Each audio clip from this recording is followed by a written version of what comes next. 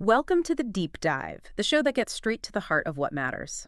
Today, we're taking a close look at some really essential knowledge for anyone involved in welding inspection, quality assurance, basically making sure things don't fall apart. Right. This isn't just theory, it's the bedrock stuff, the principles that ensure structural integrity, safety, the kind of understanding that really makes a difference. And for those of you maybe prepping for exams, something like the CSWIP 3.1, well, think of this as helping you master those invisible details that make or break a weld. Okay, let's unpack this. Absolutely. And what's really fascinating, I think, is how these fundamental ideas, they seem abstract sometimes, right? Yeah. But they have huge practical effects on a project. Huge. Yeah. We're not just talking about making a weld look good. We're talking about a sound, reliable connection. Understanding why we do things certain ways. Yeah. That's everything. Couldn't agree more. These little details, they can genuinely decide the fate of, well, massive structures. It's important stuff. Okay, so let's dive right in. Let's start with a really fundamental challenge. Some people call it the silent saboteur in welding. Hydrogen. Exactly, hydrogen. When we talk about weld metal, why is it so critical to keep hydrogen out? What are we fundamentally trying to prevent here? What's the big danger? Well, if you connect it all up, hydrogen, it's one of the biggest enemies in welding, really, because of its role in cold cracking. Cold cracking, okay. And this isn't just, a minor flaw. It can be catastrophic. It reminds you that even things you can't see, like hydrogen atoms, can cause major problems later on. Right. So the number one reason, the absolute main concern for keeping hydrogen out is preventing that cracking. Specifically things like hydrogen embrittlement, or sometimes it's called delayed hydrogen cracking. Delayed. That's the really tricky part, isn't it? It doesn't show up right away. Exactly. Can you explain that a bit more? How does hydrogen, these tiny little atoms, actually cause a weld to crack? Yeah. It's about how mobile they are and how they react to stress. Hydrogen atoms, they're incredibly small. They dissolve into the molten weld pool easily. Then as the metal cools and solidifies, they can move around, diffuse through the steel pretty quickly. Okay. And they tend to gather in areas where there's high stress. Think microscopic flaws, maybe near inclusions, or in the heat-affected zone next to the weld. Over time, and this is the key at room temperature, these hydrogen atoms can actually combine inside tiny voids in the metal to form molecular hydrogen, H2 gas. Ah, so they build up pressure from the inside. Precisely, immense internal pressure. Yeah. Now, you add that internal pressure to the residual stresses already in the weld from the cooling process. Which are always there. Always there. And you've got, well, a recipe for brittle fracture. It can just snap, often with no warning, no stretching or anything. And it might happen hours, days, even weeks after you finish welding. That's why it's called delayed and why it's so insidious.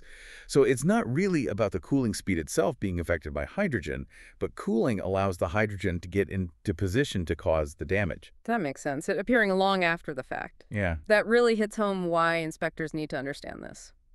Okay, speaking of things you might find later, let's shift to an on-site scenario. Okay. Imagine you're out in the field looking at some finished metal arc welds, and you notice severe porosity. Not just one or two spots, but like really widespread pores in the weld. Right. Bad news. Yeah, red flag immediately. What's the very first thing you should investigate to figure out the cause? Where do you look first? This really brings up a basic point about process control, doesn't it? Often it's the simple stuff, the things people overlook that cause the biggest problems. So what is it here? When you see severe porosity in arc welds, particularly if it's everywhere, the absolute first thing to check is electrode storage. Electrode storage. Not the type of electrode or the welding machine itself. Well, those can play a role in other issues, sure. But for severe, widespread porosity in SMAW, metal arc welding, improper storage is almost always the prime suspect. Why is that? Because of moisture. Many welding electrode coatings are hygroscopic. That's just a fancy way of saying they soak up moisture from the air, like a sponge if they're not kept dry. Okay, like in a heated oven or sealed packs. Exactly. If they get damp, when you strike the arc, the intense heat breaks down that moisture, the H2O. Right, water. And that releases hydrogen and oxygen straight into your molten weld pool. As the weld cools and solidifies, those gases try to bubble out. But if there's too much? If there's too much gas or it cools too quickly, they get trapped. Mm. And those trapped bubbles are what you see as porosity, little holes or voids. I see. So you could have the best low hydrogen electrode in the world, but if it's been left out in the rain or just in a damp site hut, It doesn't matter. it doesn't matter. The moisture negates the low hydrogen design. Power source problems usually show up differently, maybe arc instability, penetration issues, and ambient temperature. Well, it affects preheat maybe, but it doesn't directly cause gas bubbles like this. It's usually damp electrodes. That's incredible. Such a basic thing, keeping your rods dry, leading to such a major defect, really highlights that process control point. Definitely. Okay, let's pivot slightly from defects to prevention and maybe a more sensitive material. Let's talk TIG welding. Specifically, say, austenitic stainless steel pipe. Okay. Critical stuff. We always see specs calling for argon gas backing on these welds, purging the inside of the pipe. What's the specific #1 reason for doing that? What are we trying to achieve with that argon backing? Yeah, this is super important and goes right to the core of why we use stainless steel in the first place, usually for its corrosion resistance. Right. When you're TIG welding stainless steel, the primary, absolutely crucial reason for using that argon gas backing is to prevent oxidation on the root side. Oxidation. So protecting the back of the weld from the air, not just the front where the torch is. Exactly that. Stainless steel gets its corrosion resistance from a thin, invisible layer of chromium oxide on the surface. It forms naturally. But when you heat the metal up really hot during welding, especially on the root side, inside the pipe where it's exposed to air, that protective mechanism gets disrupted. How so? Oxygen in the air reacts very readily with the hot stainless steel. It forms thicker, detrimental oxides. You often see it as a dark, sugary-looking scale on the inside of the weld bead, sometimes called sugaring. I've seen that. Not good. Not good at all. That oxidized layer completely compromises the corrosion resistance locally. It can also mess with mechanical properties and just looks terrible. So the argon. Argon is inert. It doesn't react. By flooding the inside of the pipe, the back of the weld, with argon, you push out the air, push out the oxygen. Creates a shield. Creates an inert shield. It protects the hot metal from reacting with the atmosphere while it cools down. This preserves the weld's integrity and, critically, its corrosion resistance. Makes sense. Now, sure, backing gas might help a tiny bit with bead shape, maybe prevent some types of porosity if your main torch shield isn't perfect, but its fundamental job for stainless is stopping that root oxidation. Under bead cracking, that's usually a hydrogen or stress issue, different mechanism. Got it. That distinction between the torch shield and the backing shield is key for materials like stainless. Okay, let's tackle another common headache. Centerline cracks, specifically in submerged arc welds. Ah, yes. Saw cracks. If you see a distinct crack running right down the middle of a subarc weld bead, what's usually the underlying reason for that specific type of crack? What's happening metallurgically? This one really shows how the welding parameters, the bead shape they create, and what happens during solidification are all tied together. When you see that clear centerline crack in a saw bead, the #1 culprit is almost always the weld bead geometry itself. It's too deep and narrow. Deep and narrow. Okay, that seems like a simple observation, but why does that shape cause a crack right down the middle? It's all about how the weld pool freezes, how it solidifies, and shrinkage. In a deep, narrow weld, the very last bit of metal to solidify is right along that center line. Right in the middle. Yep. And as metal cools and solidifies, it shrinks. It gets smaller. If the bead shape is deep and narrow, there might not be enough liquid metal left nearby to flow in and fill the gap created by that final bit of shrinkage along the center line. This creates pulling forces, tensile stresses, right at that still hot, weak center line. Okay. Plus, things like sulfur and phosphorus, impurities in the steel, they tend to get pushed ahead of the solidification front and concentrate right there, along that last to freeze center line. Making it weaker. Exactly, weakening the grain boundaries. So you have this zone under tension, slightly enriched in impurities, still very hot, and it literally tears itself apart as it finishes solidifying. That's solidification cracking, or hot cracking. So it's the shape driving the stress. Primarily, yes. While damp flux could cause hydrogen issues, or the wrong wire chemistry could make it more susceptible, the direct cause of that classic centerline crack is usually that deep, narrow profile, creating an unfavorable stress state during cooling. It's a real lesson in how bead shape isn't just cosmetic. Absolutely. That connection between the visible shape and the hidden stress is critical.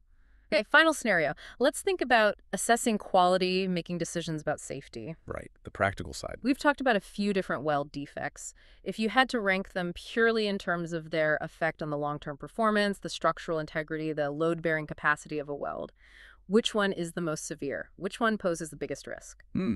That's a crucial question for any inspector or engineer. Let's say the options are some scattered porosity, definite cracking in the weld area, some surface undercut on a fillet weld, or a lack of fusion defect. Which one is the worst? Hands down, cracking in the weld area, without a doubt.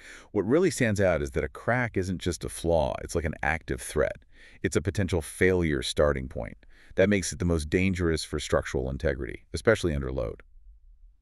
Why is a crack so much worse than, say, a big void from porosity or an area where the weld didn't even fuse properly? They all sound pretty bad. They're all bad, definitely undesirable. But a crack is in a completely different category because of its geometry. Think about the very tip of a crack. Sharp. Incredibly sharp, microscopically sharp. And that sharp tip acts as a massive stress concentrator. Even if the overall load on the structure isn't that high, the stress right at that crack tip can be magnified enormously. Okay. This provides a perfect place for failure to start and, crucially, to spread, to propagate. A crack can grow rapidly, often suddenly, leading to brittle, catastrophic failure with very little warning. It's like that tiny scratch on glass that's where the break starts. Porosity? It reduces the area carrying the load, and the holes can concentrate stress a bit, but generally not nearly as severely as a sharp crack tip, especially if it's scattered, undercut. That's a notch on the surface. It reduces thickness, concentrates stress, can be bad for fatigue, but again, usually not the same immediate danger as a crack. Lack of fusion that definitely reduces the load-bearing area, creates a discontinuity, but typically it doesn't have that same ultra-sharp tip that makes a crack so prone to sudden propagation. I see. Because, yeah, crack is the ultimate structural discontinuity. It demands immediate attention.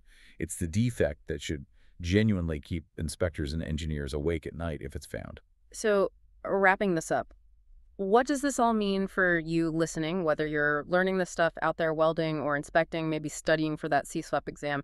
It seems really clear that true welding expertise isn't just about laying down a nice bead. It's this deeper understanding, isn't it? Understanding the materials, the process, these potential pitfalls we've talked about. Exactly. We've seen how vital controlling hydrogen is to stop that sneaky cold cracking, how basic electrode storage is key against porosity, why argon backing is non-negotiable for protecting stainless, how bead shape itself can cause centerline cracks, and finally, why a crack is just fundamentally the most dangerous defect when it comes to carrying load.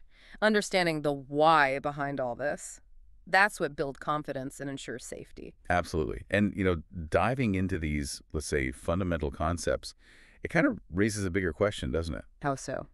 Well, as the things we build get more complex, as we use new materials, push designs harder, how does our understanding of these basic behaviors, hydrogen, solidification, oxidation, how does that need to keep evolving too? What new challenges, maybe even more subtle ones, are waiting around the corner for ensuring weld quality in the future? It makes you think. The learning in this field really never stops.